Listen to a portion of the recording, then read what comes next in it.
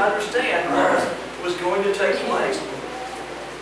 So they said, well, maybe it has to do with that he's going to go away and then come back again. And while he's gone, that the temple will be destroyed, and it will be while he's in a far country.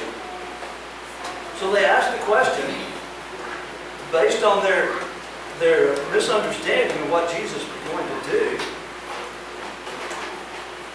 They said, tell us, when will these things be, and what will be the sign of your coming and of the close of the age?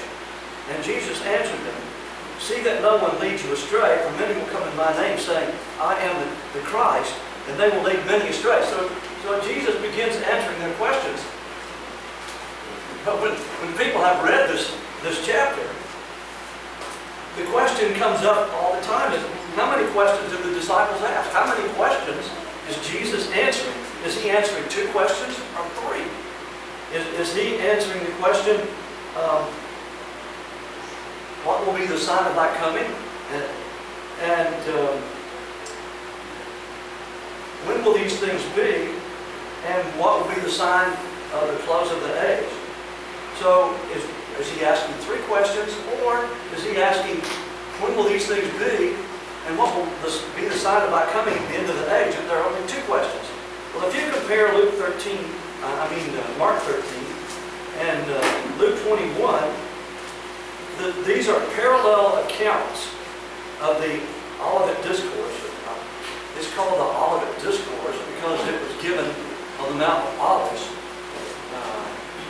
And in Mark chapter 13, Jesus said, or the disciples asked, when will these things be?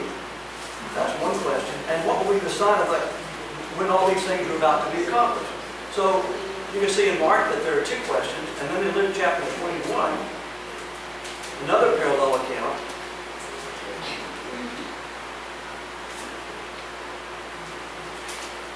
They said, teacher, when will these things be? And what will be the sign when these things are about to take place? So in the parallel account, you see that what will be the sign of thy coming in the end of the age is when will be is equivalent to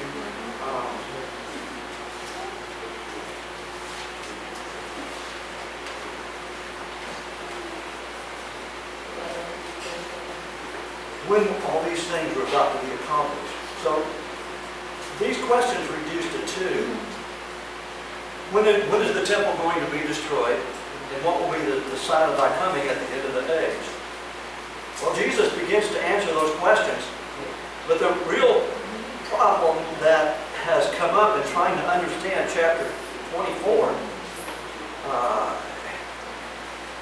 is verse 34. He says in verse 34, truly I say to you, this generation will not pass away till all these things take place. Heaven and earth will pass away, but my words will not take place. And that verse seems to indicate that he's talking that the things in the preceding verses take place in the lifetime of the people to whom he is speaking, this generation.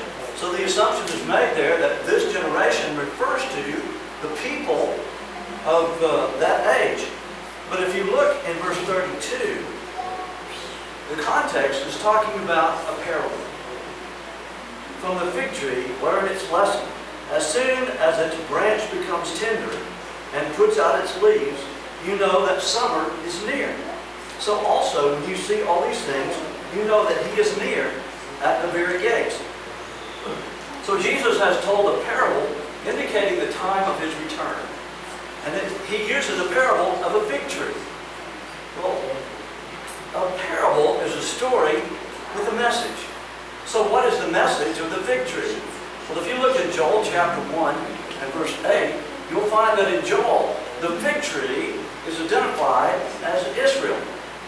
And Israel, the fig tree, is, if you apply this parable, had become dormant. There was a season of dormancy when the tree was bare. And it was just a bare tree standing, waiting for spring, waiting for summer.